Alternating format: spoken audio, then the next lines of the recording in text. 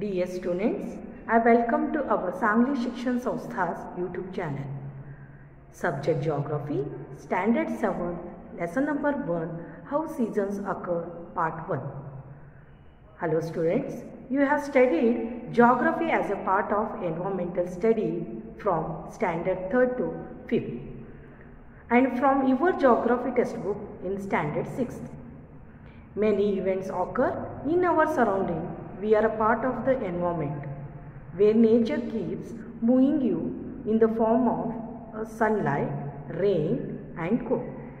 You feel happy when a light, pleasant breeze touch you. Geography is a subject that offers explanations of all these natural events. It takes you closer to nature. In this subject, we also study the interaction of living organisms among themselves and with nature. Today, we are going to learn about how seasons occur, part 1. Let's recall few questions already studied in previous class. How do day and night occurs on the earth? Answer is, day and night occurs due to rotation of the earth. What term is used to describe the earth's revolution around the sun? The earth's motion around the sun is called revolution. How long does the earth take to do so? The earth takes 365 days, 6 hours to complete one revolution. In which hemisphere our country located?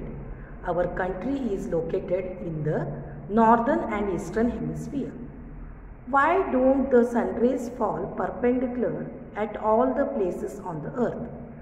The sun rays don't fall perpendicular all the places because of the inclined axis of the earth and due to the curvature of the earth.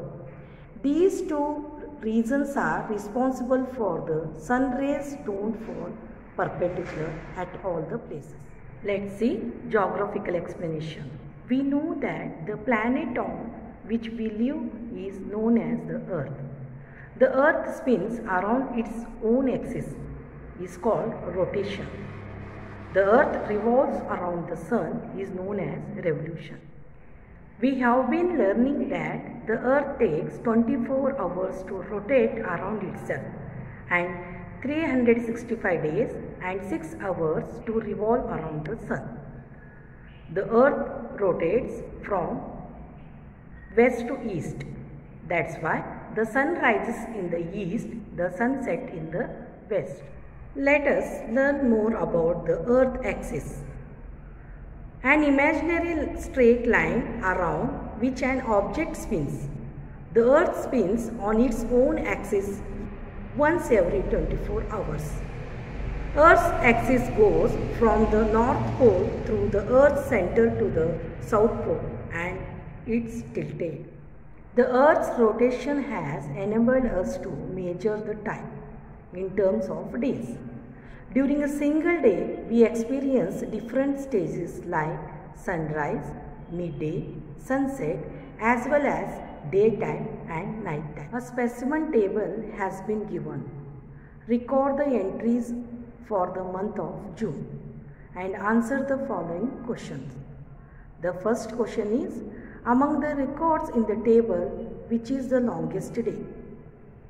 The longest day is June 21st. Second question, what difference do you notice in the duration of nights and day by day?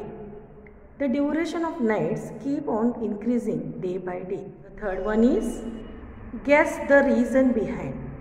The reason behind is the sun is now moving southwards. Next question is, how did you find out the duration of the night? The duration of the day is subtracted from 24 hours to get duration of the night. Next question is, which two dates had days and nights of the same duration? The answer is March 22nd and September 23rd have the same duration of the days and nights. These days are called equinox. Next question. Do you think such changes occur everywhere on the earth? Yes. Duration of the day and night changes everywhere on the earth. Let's see geographical explanation. The equator bisects the earth into north and south parts. The one to the north is called northern hemisphere, while on the south is called southern hemisphere. Towards the north and south of the equator, parallels of longitude progressively become smaller and smaller. On the globe and also on the earth, at the north and south ends of the earth axis, they appear as points. Those are called North Pole and South Pole. All places between 23 degrees 30 minutes north and south of the equator receive perpendicular sun rays on 2 days in a year, March 21st and 23rd September. Other area of the earth never get perpendicular sun rays. The parallels at 66 degree 30 minutes north and south of the equator, that is Arctic Circle and Antarctic Circle, in area between these two parallels throughout the year, daytime lasts within the limit of 24 hours. The maximum duration of the sun's appearance in the sky can be 6 months at the place based on the seasons. During this period, the sun is continuous to move in spiral on the horizon because of the Earth's axis is inclined by 23 degree 30 minutes. 21st June is longest day and it marks the shortest night in the northern hemisphere, and 22nd December marks the longest day and shortest night in the southern hemisphere. You realize that as the position of the sun changes, the position of the shadow also changes. It is the tilt of the axis that leads to occurrence of the seasons. Dear students, in this lesson we have studied how do day and night occurs on the earth, which factors are responsible for occurrence of season, relation between sun and earth. Thank you.